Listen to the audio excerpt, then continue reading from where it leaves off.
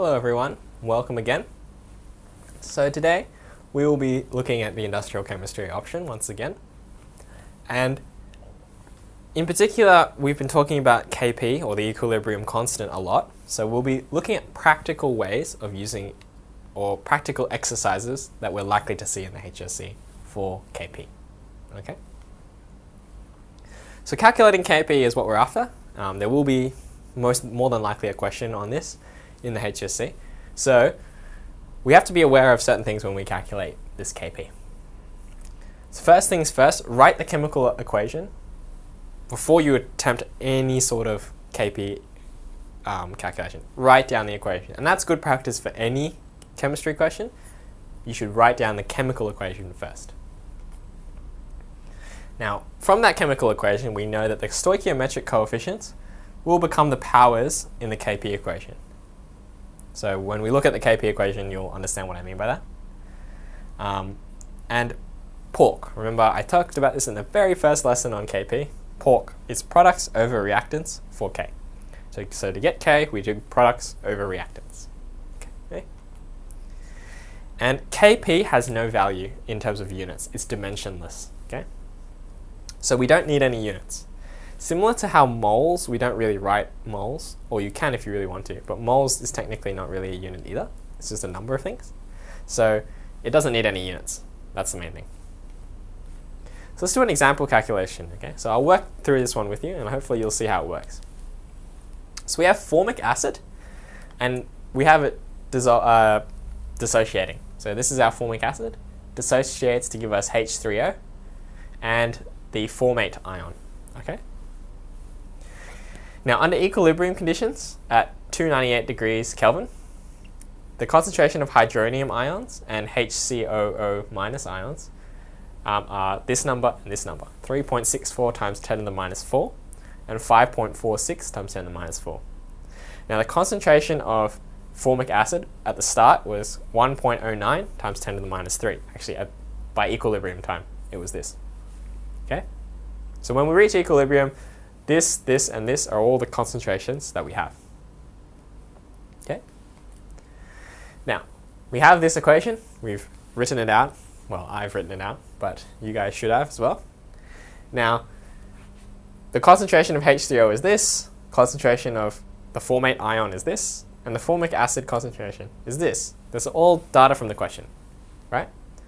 So let's calculate the equilibrium constant. So remembering Kp is products over reactants, right?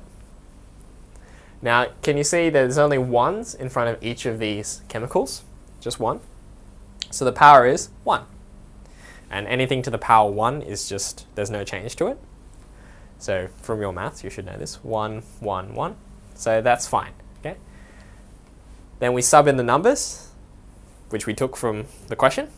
Sub in the numbers. And once you do all the calculations, so once you multiply these together and divide by this, you get 1.82 times 10 to the minus 4.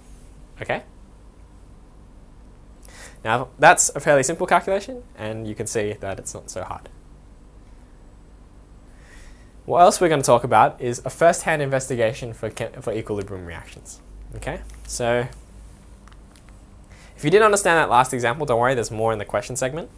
But let's just refocus now on our first-hand investigation. So remembering that chemistry has a lot of these pracs, or first-hand investigations. And so we need to study them in order to do well in the HSC, so to speak. So there's many that you could pick that are equilibrium reactions. Many, many, many ones. But in this lesson, we'll talk about the equilibrium between nitrogen dioxide and dinitrogen tetraoxide. Okay, so those are the two chemicals there. So this is your reaction. It's endothermic, as you can see, and this is your dinitrogen tetraoxide, and this is your nitrogen dioxide. So the key thing to note about this equilibrium system is that N2O2 is clear, whereas NO2 is murky brown. And that murky brown is part of that photochemical smog that we talked about in chemical monitoring and management. Okay, so just consider that for a second, and then we'll move on.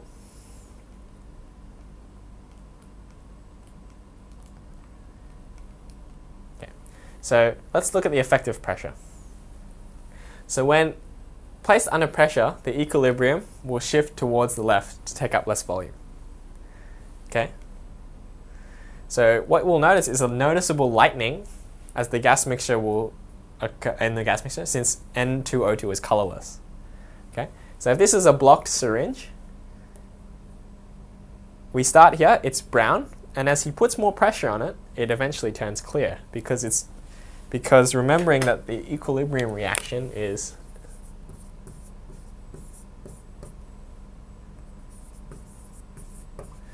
so as we put more pressure on it, there's more moles of gas on this side, so they'll all go this way, and so it'll become clearer because this chemical is clear, whereas this chemical is murky brown.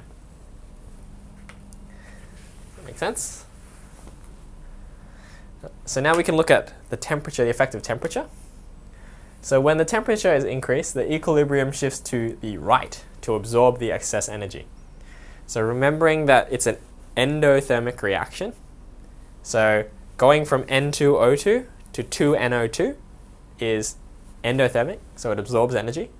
So as you can see when we dunk, so we'll just wait till it starts again.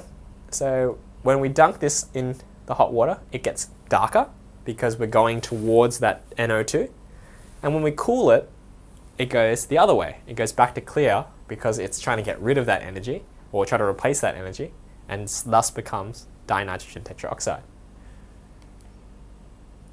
So a darkening of the mixture gas will result as there is more NO2, which is murky brown, when we increase the temperature. If we go the other way, it gets clearer. Okay? So that concludes today's lesson on the practical aspects of working on KP. So we learned how to calculate it, what are the ways, what are the main things to note when we calculate it, and we looked at a first-hand investigation of an equilibrium system. So we'll move on to the question segment. So question 5, write the equation for the equilibrium constant, Kp, for the reaction as shown here. Okay? So remembering all the things we talked about, products over reactants equals Kp. So all we have to do is just write the equation. We don't need to know the number. So we'll build it up slowly, one by one. So product, so that's the first one that we write down. And you can see it's squared because of that 2 here. Then it's over the reactant, so here's one reactant. There's a 1 here, so the power is just 1. And then here you've got the other reactant squared because of the 2 here. And so this is your equation for K or Kp for this particular reaction. Okay?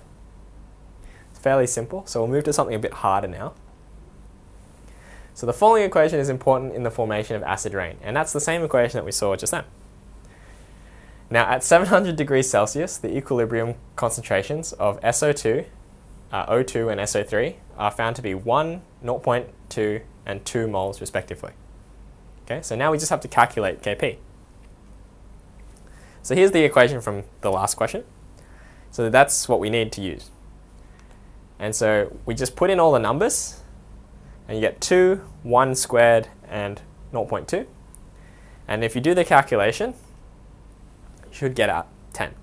So 1 times 0.2 is 0.2, and 2 divided by 0.2 is 10. Okay? And that's your answer. So moving on to question 7. In the first-hand investigation that we talked about, the mixture of gases began to turn clear when placed under pressure. Explain why, and the equation is given below here. Okay? So explain, remember, is to do with cause and effect. And so we'll try and explain it using this equation. So the increased pressure causes the equilibrium to shift to the left, causing an increased concentration of N2O2. Now the reason why is because there's less moles of gas on the left-hand side, and when we put it under pressure, we're looking for the lowest number of moles. Now the N2O2 is colorless, meaning a lightening towards clear for the mixture of gases. So if the concentration of this increases, there must be less of this, so the murkiness must disappear, and so you'll see it getting clearer. And that's the reason. Okay? So it's just an application of Le Chatelier's principle in the sense that when we increase the pressure, the equilibrium shifts. Okay? So moving on. Given that same equation, explain why refrigerating it will cause it to lighten. Okay?